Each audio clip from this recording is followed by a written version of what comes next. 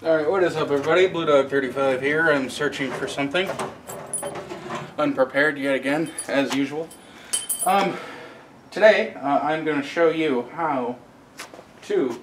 I just lost a piece off my tool that I'm going to show you. I'm going to show you how to remove and replace the valve spring seals, or the valve seals, which require removing the valve spring on a single cam Subaru EJ251 engine.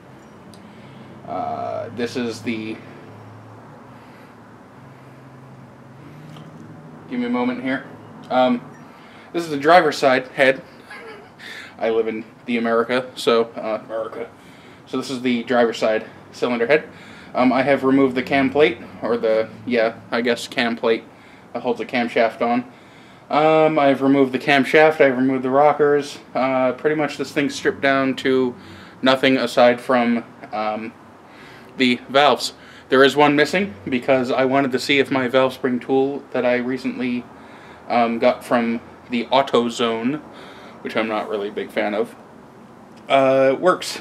This one I got from Advanced Auto Parts, but it doesn't really work for this application because these guys, the little jaws that hook onto the spring, they don't close tight enough. They don't get, close to each other.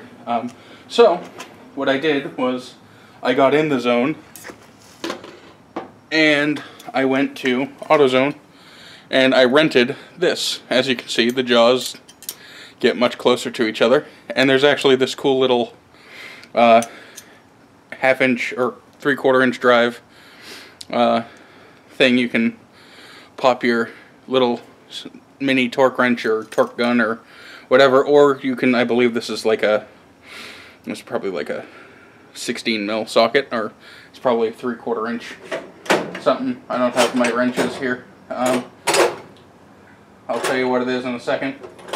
That's a 17. It fits a 17. So it's a 17 mil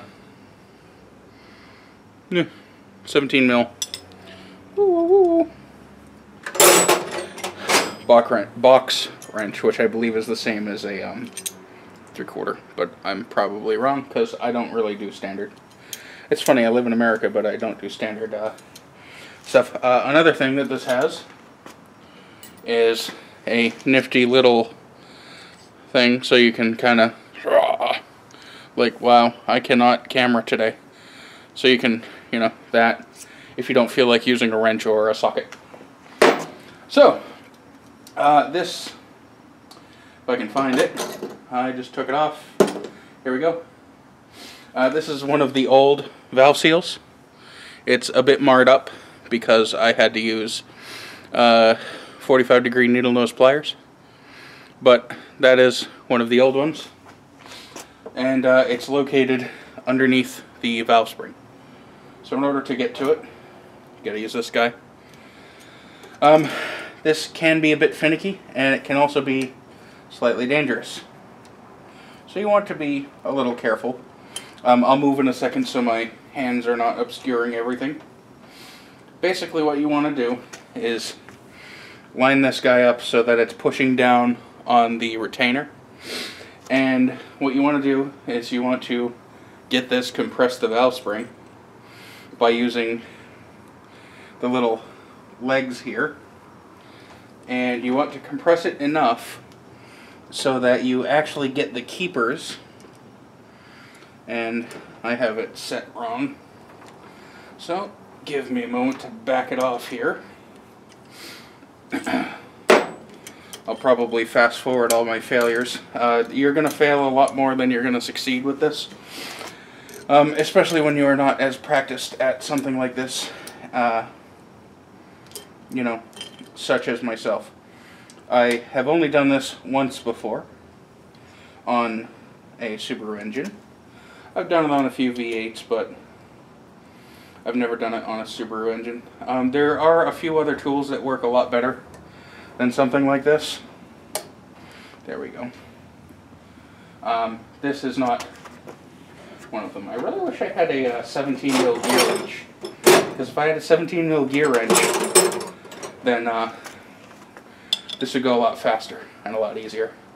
But I'm just going to go ahead and use my 17 mil wrench here. And I'm going to try to do this as best as I can for the camera to see. I believe, yep, it just kind of jumped off its perch. So hopefully this stays together long enough. And that will happen. You will have things slip off like that. I'm going to use this magnet here to get the keepers. If I can. I may have to attempt to compress the spring a little bit more, which looks like the case. Yep, there we go. That will work now. So, grab the keepers like so. Come on. There we go. There's one. Kind of gotta do a little dance with it sometimes to get it to cooperate, you know? Life's like a pain in the ass sometimes. So there we go. We have both the keepers on the end of the magnet. And then we can slowly, if I can find my damn 17, we can very, very slowly, while keeping pressure, wow, my hand is too big, while keeping pressure down here to keep the little legs seated on the spring, back off the valve spring. These are not very fun to work with. They are full of tension, full of nerve-wracking. It's much safer than working on like suspension, like a coil spring, but it's equally as much of a pain in the ass. So we have the keepers, and they are nestled safely on my magnet. I'm going to place them inside the old back seal of the cam, and then we can just kind of boop, pull the old or pull the valve spring off. I'm not replacing the valve spring, but you know, I'm just kind of gonna set it off to the side just so I know which one it came with. I would recommend, if you're gonna do all of them, which you know I am, do them one at a time, because they can be a bit finicky, and you don't want to mix up the valves. You know, you don't want to put intake and the exhaust and get everything together only to find that, you know, you done goofed. So now you can push the valve out from the bottom. Basically what you're going to do, you tilt the head, give the valve a push, pull it out from the bottom, and boom, there's the valve. This is an exhaust valve. So yeah, there you go. I'm going to put this guy over here just so I remember that I took that one out second. I'm going to cut here, and I'll actually, no, I'm not. I'm going to remove the old seal, which is right here. It's got a metal shroud around it. Basically, all you do, wiggle, wiggle, wiggle, wiggle, wiggle, wiggle, wiggle, and it'll come off. Boom, like that. Make sure the area where it goes back on is clean. Take some, you know, take a shop rag, take whatever, clean it up a little, and then get your new seal, which is what I'm going to go do right now. I'll come back and I'll have it. These are the new seals. I'm not 100% sure what these little like straw looking things are for.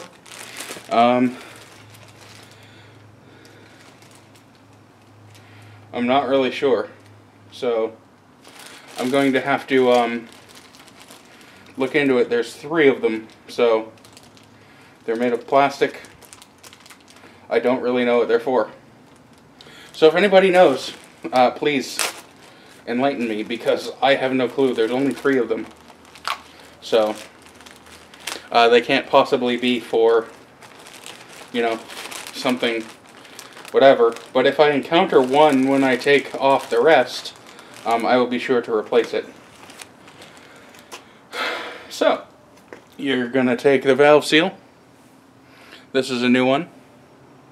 And you're going to make sure it's nice and square on the head here. And just kind of give it a push. Like so. Make sure it's nice and square. I know there are tools to do this. But I lack such tools. Now I wonder if there's different ones for different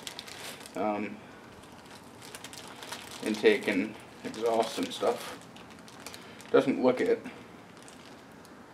Doesn't look to be different sizes.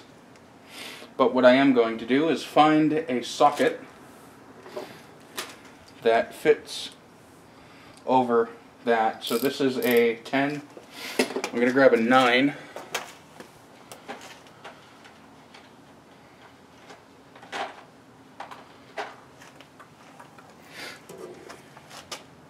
Here's my 9, and that doesn't fit over that, so the 10 will work.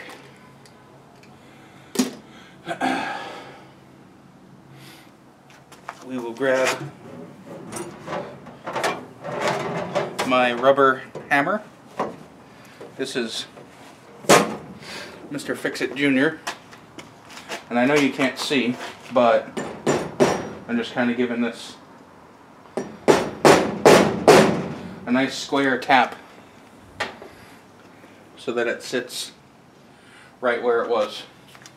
I'm going to use my phone here just as a light to see if it's set, and it appears to be. So, I'm probably going about this all wrong, but I'm not incredibly worried about it. That's the 9. Where did I put the 10? There it is. This is the 10. We'll grab this guy. Basically what I'm doing is I'm sticking the seal inside the socket here.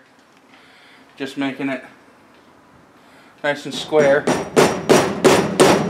And giving it a good little tappy-tappy. Because with seals like that, you always want a good seat.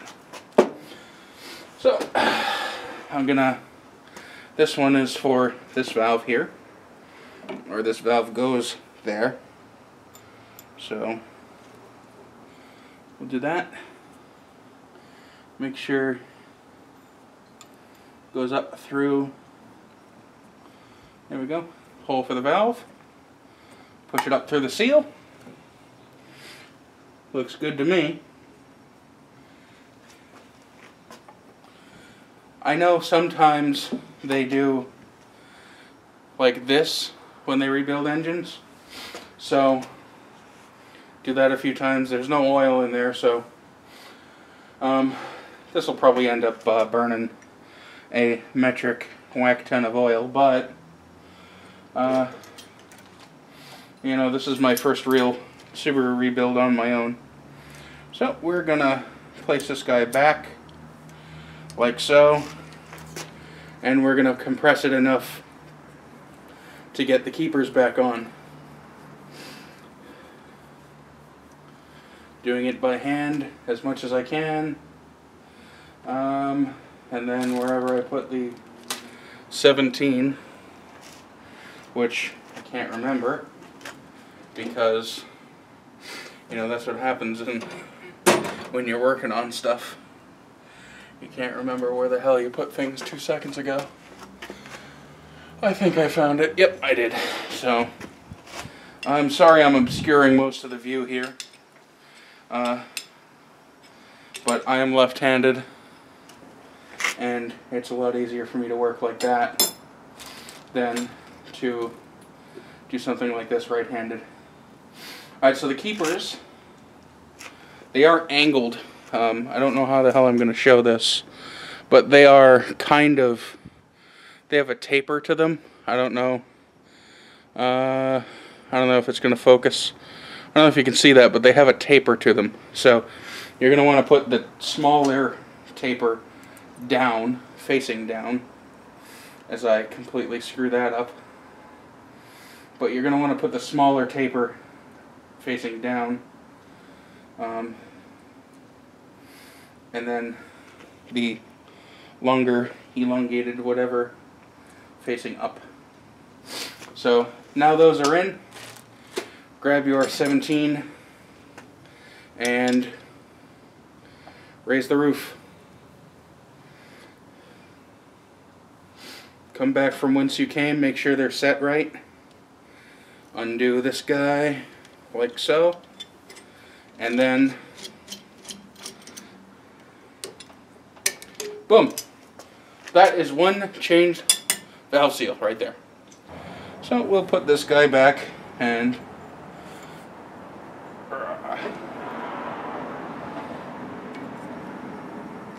push it up through. Just give it a couple little twisties. I'm gonna grab the valve spring, grab the valve spring compressor tool,